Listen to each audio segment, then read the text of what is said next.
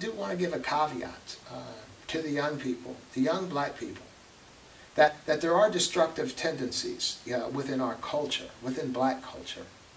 A lot of it comes from the music. A lot of it comes from the particular lifestyle that is not really positive, that is destructive, okay? And then only a few people are making a whole lot of money, and they're projecting this image to the masses of young black people, and the masses of young black people are falling into that, influence. What I'm suggesting today is that we need to recognize that there is a real world out there where in order for you to be successful, you're going to have to be self-sufficient. You're going to have to be you're going to have to be rid of destructive tendencies, destructive character traits.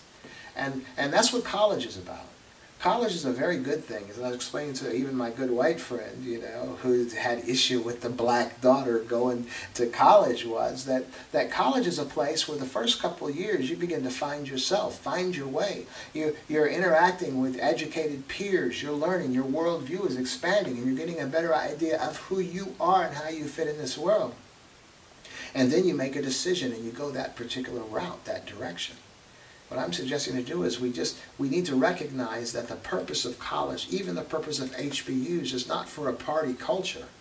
It's not to drag the party culture and the destructive elements of our culture into that environment. It's that environment is supposed to be replacing the destructive traits of our culture with positiveness to help you be better and navigate once you graduate.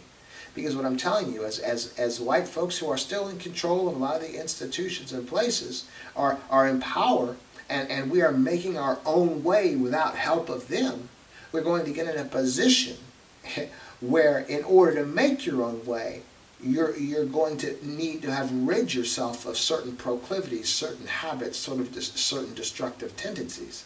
And of course now you have a networking of HBCUs, but you have to function in excellence. You cannot function in excellence coupled with weed. You cannot function in excellence coupled with alcohol. You cannot function in excellence coupled with promiscuity. You cannot function in excellence while you're participating in a destructive lifestyle.